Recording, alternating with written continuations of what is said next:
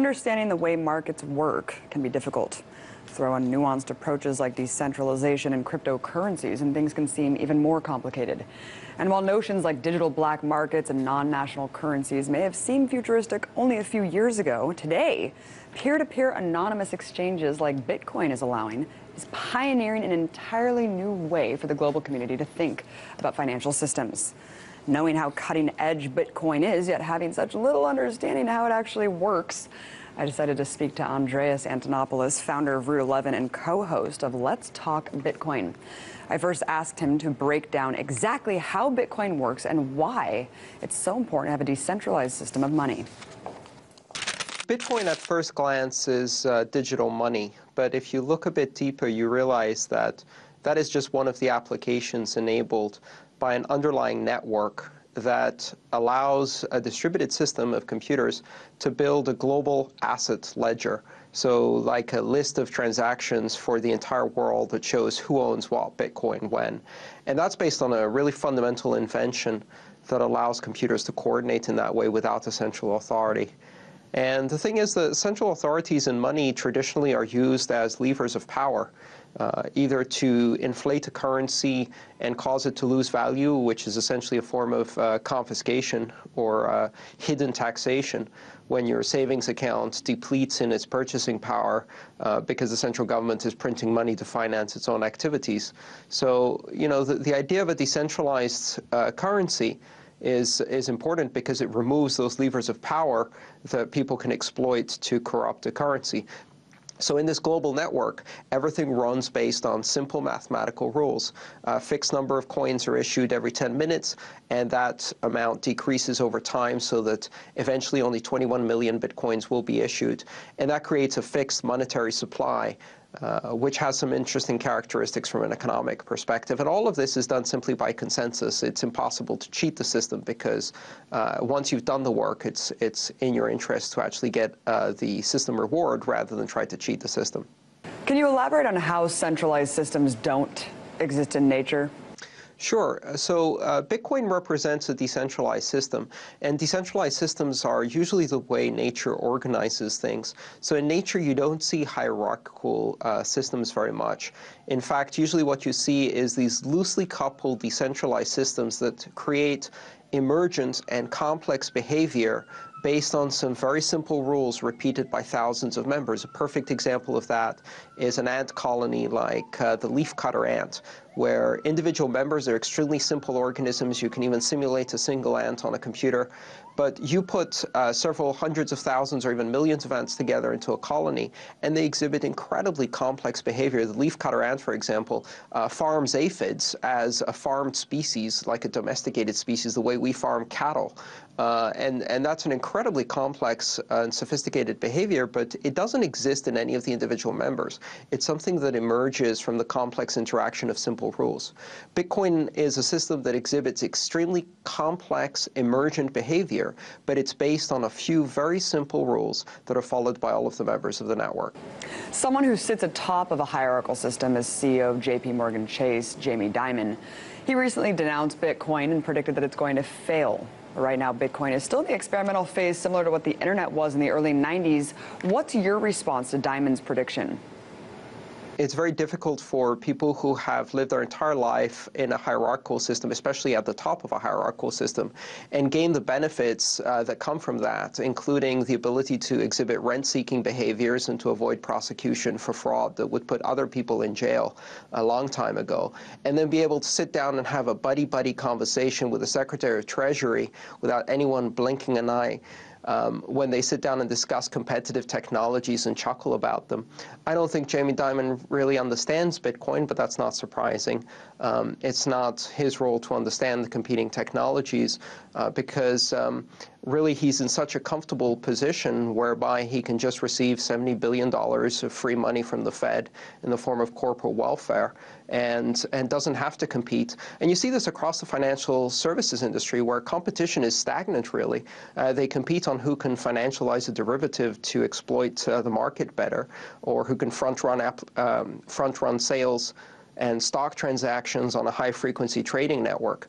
But in terms of consumer innovation, very little has happened in the last 50 years. Speaking of U.S. Treasury Secretary Jack Lew, recently he said that Bitcoin gives individuals a place to hide and could allow for the funding of terrorist activities. What's your response, especially in light of the two New York executives who were just charged with conspiracy to commit money laundering, by selling over $1 million in Bitcoins to the black market website Silk Road? Well, Bitcoin actually offers a scale of anonymity to full disclosure of identity. On Bitcoin, it's actually harder to do strong anonymity, whereas it's easier to do strong transparency. One of the things we've seen on the Bitcoin network is the ability for charities and other public responsibility organizations or publicly accountable organizations to operate an open set of accounts and open books where everyone can see exactly what's going on. So if you want, you can use Bitcoin to deliver extreme fairness and transparency. And so far, there doesn't seem to be any indication that law enforcement organizations have any trouble tracking down transactions on Bitcoin using old-fashioned police activities. I think, in fact, Bitcoin is far more transparent than our current financial system. If you ask, for example, economists, they have no idea what the full size of a hedge fund market is or what the full size of leveraged debt is, because no one knows. A lot of this happens on closed markets where there's no accountability. Well, the price of Bitcoin fluctuates day to day. Right now, one Bitcoin costs $776. How can this currency become accessible to someone who isn't willing to spend a small fortune on an unstable investment? So I think it's important to recognize that one Bitcoin is not necessarily the unit you buy. Just like, for example, at the moment, it's probably about $45,000 to buy a bar of gold. No one goes out and buys a whole bar of gold when they want to invest in gold. What they buy is a fraction of it. And you can buy a fraction of a Bitcoin. You can buy as little as $10 on the market. I buy every week, and I often buy as little as $10 or $20 in order to increase my investment in Bitcoin. So it's very easy to enter the market, and one of the easiest ways is to use a site like localbitcoins.com to find someone in your area who's willing to sell you a small amount of Bitcoin for cash in a safe transaction with a full escrow capability, so you can't get cheated, in a public place, a park or a Starbucks, and you can buy some Bitcoin. Or you can take a product and service that you can offer and sell it to people for Bitcoin. That's also very easy to do. So the market is much more accessible than people think, but a lot of the friction is really at the edges, and it's caused by the regulators who are stomping on all of the exchanges, not providing a lot of clarity in the regulation and making it very difficult for people to transact between currencies. Once you're in the Bitcoin system, things become surprisingly fast and fluid and easy to use. And so that actually ends up revealing the difficulties and complexities of dealing with old-style currencies. Do you worry that Bitcoin will be like any other bubble and crash eventually? And if so, will other digital currencies fill the void? Well, the Bitcoin price has collapsed 4 times already. So, bubbles tend to inflate once and then collapse spectacularly. They don't tend to go up in price, and when they have a setback, bounce back again just a few months later. That is not, the usual behavior of a bubble. Bitcoin has already had 4 major crashes where it quickly recovered, regaining its old price and then exceeding it quite dramatically. You have to realize that Bitcoin right now at $10 billion sounds like a biggish tech stock, but is actually a puny, tiny little currency. And in terms of a currency, that is a very small pool of liquidity. So every time someone sneezes in the media about Bitcoin, all of that liquidity just sloshes around, and you get these price fluctuations. What we've seen is that over time, the volatility is decreasing quite dramatically as the volume increases, as more and more businesses invest in Bitcoin, as more and more people like me who earn their income 100% in Bitcoin use it for day-to-day spending. The price becomes more and more stable. Over time, I don't think volatility is going to be a big problem. Meantime, what people don't see in the background is hundreds and hundreds of startups that have significant innovation, that are being invested in by mainstream investors, and that are creating thousands of jobs right now. So Bitcoin is a little island of growth and jobs and opportunity and innovation in a sea of stagnant economic conditions across Europe and across the world and across the US. I think Bitcoin has tremendous potential because if you look behind the price of the currency, which can swing quite wildly, the technology itself is truly revolutionary and disruptive, and it has all of this potential for so many innovations in the financial services industry, which frankly hasn't moved far beyond 1950s technologies like credit cards. Bitcoin is being used right now by thousands of people. But is this type of currency really feasible and sustainable for the entire planet to use? I think that's an easy question to answer. Bitcoin is already working globally. Bitcoin isn't the 194th national currency. It's the first transnational currency. And sitting here today, I can pull out my smartphone and pay my subcontractor in Bangalore, India, and they will receive that payment in a few seconds. I'll pay 40 cents to send it. They will have to pay nothing to receive it. It will be in their smartphone Bitcoin account instantly. And that kind of power can revolutionize global trade, it can revolutionize services, and most importantly, it can start affecting some of the most exploitative markets in the world, the remittances market, where every year companies like Western Union extract $74 billion from the poorest people on the planet just to send money home.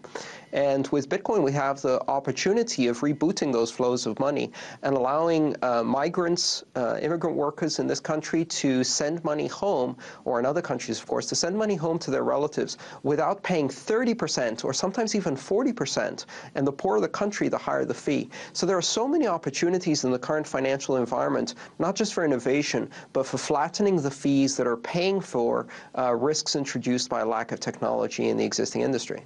Well, this movement of decentralizing technology is making people rethink a lot of things about government and the way the world works. How do decentralized systems fit in to the world today? Decentralized systems allow you to operate at large scale and achieve consensus. So it used to be, for example, that media organizations could only work if you had one large national newspaper and it filtered all views until only a trickle of information reached an audience and it was carefully vetted. And we've moved past that with the internet and created opportunities for more people to have a voice, because the problems of scale that centralized media solved no longer exist in a world of ubiquitous communication, so decentralized systems can solve those much better.